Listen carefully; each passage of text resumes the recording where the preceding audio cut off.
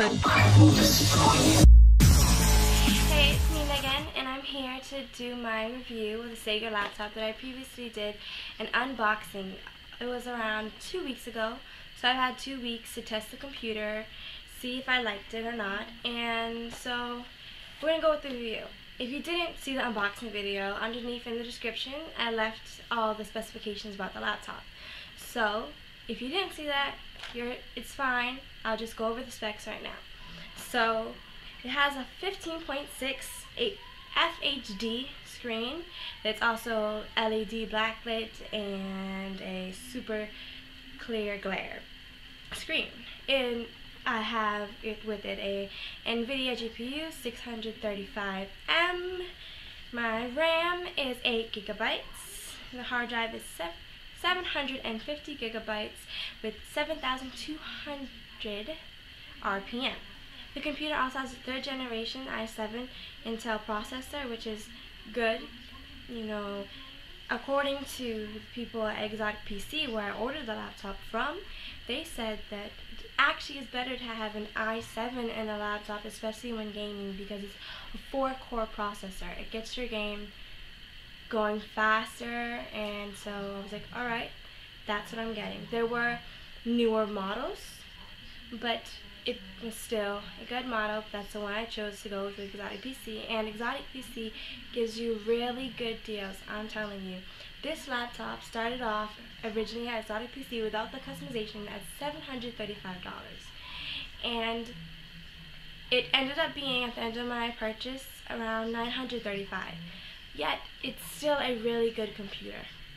So let's get into the review. I'll do a close-up of the laptop, show you everything that the laptop actually has, and then after that I will go with my pros and cons of what I did and did not like about the computer, and I'll let you know whether or not it's worth your money. So the laptop has a 15.6 HD screen. It's LED backlit widescreen. It also has a super clear glare screen.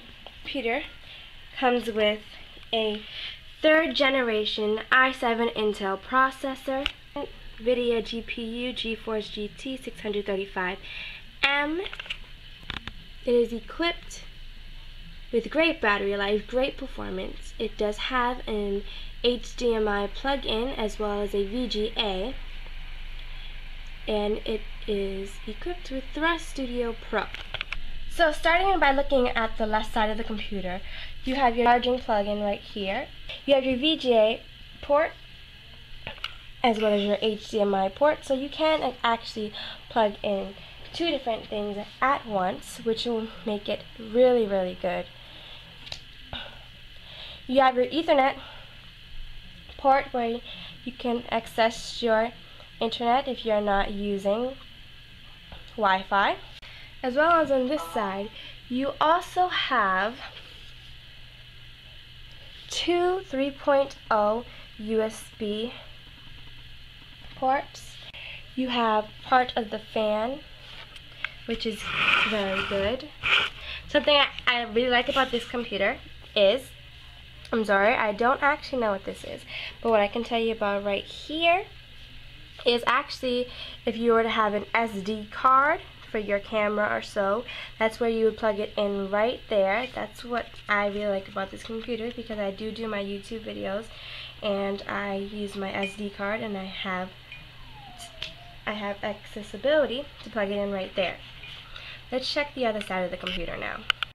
Okay, so on the right side of the computer you have your DVD, and it is not Blu-ray accessible. You can only watch standard DVDs on here, but that's fine. So we continue going. We have another USB drive, and I do not believe that this one is a 3.0. I think it's a 2.0.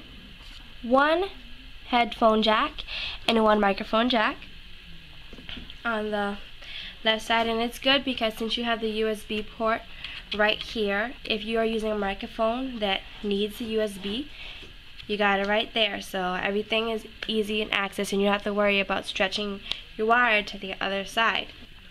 The back of the computer is pretty simple. It has a metallic design on it with the company's name, Sager. And I will say that so far my experience with the company is actually really good. They did tweet me once a week after I got my computer and asked how it was going. See, there is nothing on the computer that you have to worry about in the back. There is no plugins at all. Okay, so at the bottom of the computer, you do have where you can remove your battery in case you do need to get a new battery, which is really good. You have your fan ventilations here. You have space for your vents there. Where the fan is actually located, I cannot tell you for sure, but the fact that there's plenty of little vents for the computer to breathe is good. What I can say, however, about the computer is it will get hot if it is on a plain surface.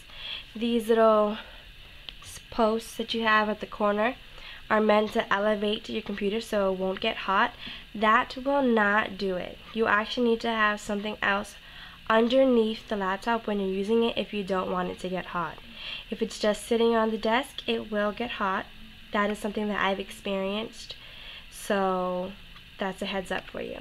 Alright, so now let's continue on with the video, and I'll tell you about the pros and cons, what I did and did not like about the laptop.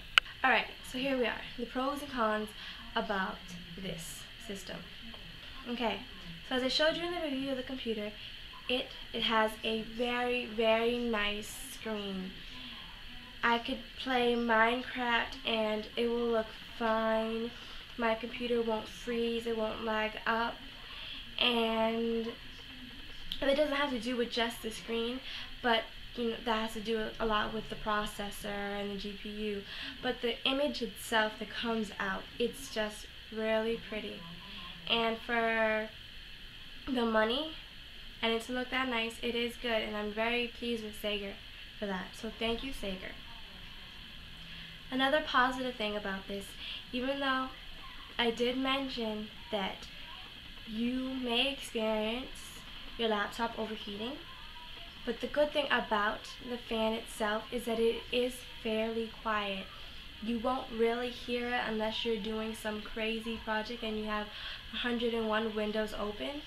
But other than that, the fan, it's quiet. You don't notice it at all. It doesn't interrupt your gameplay. If you were to be doing, let's say, a live commentary using this computer, you wouldn't have to worry about that fan. Yes, you know, you might still want to get a noise cancellation for the microphone for other sounds, but this fan that comes with the computer is not going to be loud to that extreme. It's actually very quiet, and that's something that I really did like about the fan itself. Another thing I did like was the HDMI and VGA port. You know, you get two choices, two ways to set up devices. You can set up maybe even more than one device. And the HDMI, yes, it is good, but what I do have is to say is that there is a con about that. And the con is the fact that you cannot choose what people see on your TV and what they don't see on the TV. So if you were doing a demonstration using your TV and your laptop, with this, I don't know if it was either with the TV or maybe it's a software that I have to download, but without downloading any software, if you were to plug an HDMI wire into your computer and plug it into the TV, you're going to see the whole entire thing on the computer. And the last thing I really liked about the computer was the mouse that's installed into the computer already.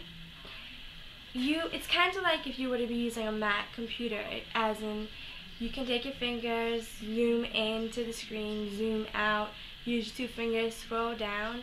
It makes it way much more easier. However, that's where we get into the cons, because my first con and one of my only one out of 2 cons about this computer is the mouse. The mouse is not set, as you see, here's the computer. The mouse is right here. It's actually not centered in the middle of the laptop like I would have liked it to be. And since it's not centered in the middle, it actually makes it harder for you to write. Because if you're writing mid-sentence, because this is what happens to me personally, the mouse is extremely sensitive. So if you are writing and your bottom of your palm happens just to touch it, it will move your place in your writing. Last thing that I'm having a problem with this computer is I'm not sure if it's just my computer. Hopefully it is, because if not, it's kind of a big issue. But lately, for the past couple of days now, the computer tends to just switch times. It'll go maybe 5 hours back, and it will stay like that even after I reset my computer. So it's not like it's daylight saving times. It's changing its time all by itself. So that is an issue. It might just be a problem with my computer. Hopefully it is, and it's not a problem with the company's computers. All I can say is, if you are planning on purchasing a Sega computer, specifically this one, then you will get exactly what you paid for with your money. Especially if you customize it and add all this other kind of stuff in it, you will not be displeased. If you plan on ordering from Exotic PC, you will surely get fast service. They email you every step of the way. They let you know when they received your order. They let you know when they're starting to actually build your computer. They let you know when they're shipping it. So throughout the whole process, it's amazing, and you get it and you will be satisfied. I promise you that. Thanks for watching my video, and see you guys next time. Bye.